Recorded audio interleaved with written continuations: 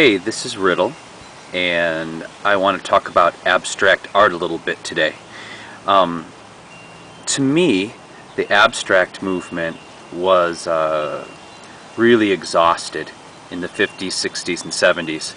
And basically what abstract art, I feel, has become to people is unskilled art.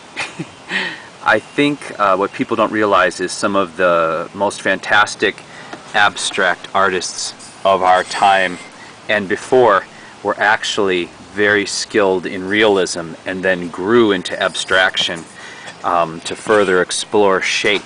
And some of the famous artists were actually reaching to the primitive arts and then trying to evolve them.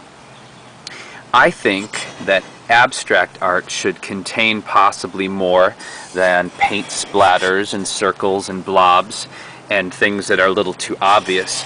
I think abstraction can also express and give shape to things that don't have shape. This piece is basically an abstract sculpture in ceramic, and it is very dystopian. Dystopian meaning the opposite of utopian, meaning expressing a fear or darkness of history or what's to come. Right here we have a spider baby. It's a piece from my clone series, which is science messing with nature to create the early mistakes of cloning, which is half human and half spider.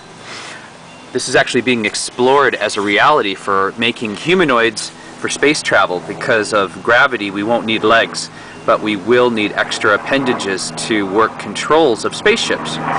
And along with that, the manipulation of genetically modified food and the death and abstraction of insects,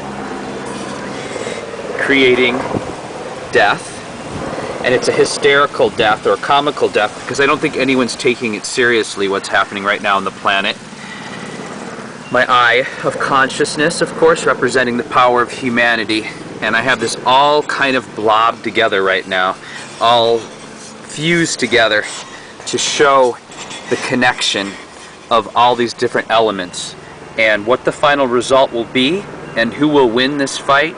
Nature or man, science or religion, science or man, science or nature. We've yet to know the outcome of. I am not optimistic.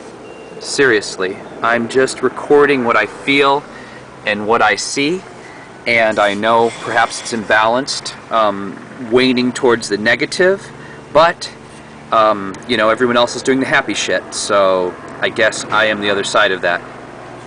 This is Riddle. Thanks for listening.